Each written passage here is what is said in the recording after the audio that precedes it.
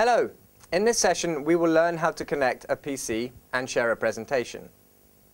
To get the most out of this session, I recommend that you have your remote control and your video system in front of you so you can practice as you follow this presentation. Also, I encourage you to download and print the Remote Control Quick Reference Guide from the Resource Center at videochampion.com. This guide will help you identify the main buttons I will refer to in this session. With the presentation function, you can share images from other video sources such as a PC, document camera, VCR, DVD, auxiliary camera, and of course the main cam, the main video source. This functionality is especially appropriate for meetings in which you wish to share a PowerPoint presentation. By connecting your PC to the system's VGA cable, the easiest way to share presentations is by pressing the blue presentation button on the remote control.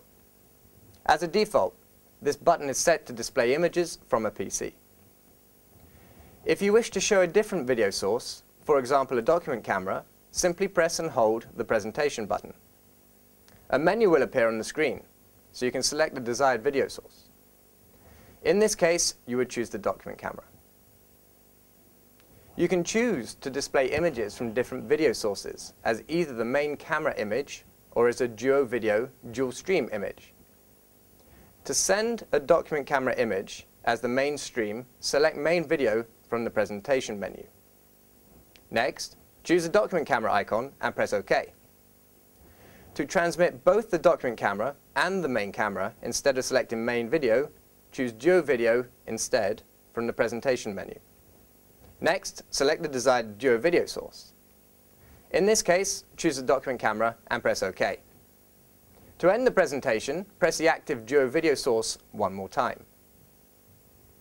Screen layout. To give you the best user experience, there are several formats in which you can view images on the screen.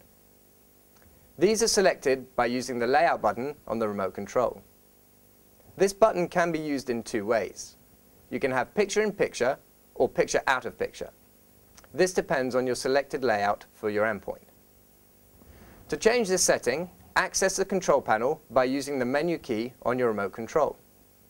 Choose General and then select Screen Settings to change your layout.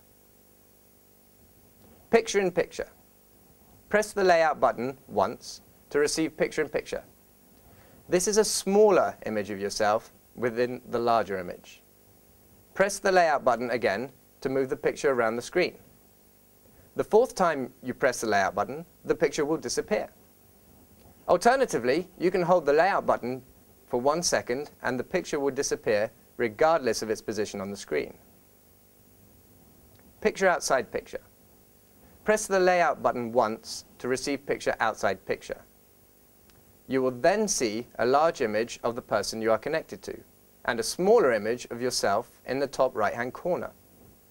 If you are showing a presentation, you will see the presentation as a larger image, a small image of yourself, and an image of the person you are connected to. Side by side. Press the layout button again to activate the side-by-side layout. You will now see the person you are connected to next to the image of yourself. The third time you press the layout button, you will go back to a full screen view. You will always go back to a full screen view by pressing and holding the layout button for 1 second. Thank you for attending today's session, connecting a PC and sharing a presentation. To learn more, please view our other sessions at videochampion.com or enroll in one of our classes. A complete list of Tandberg University courses can be found at tandberg.learn.com. Thank you.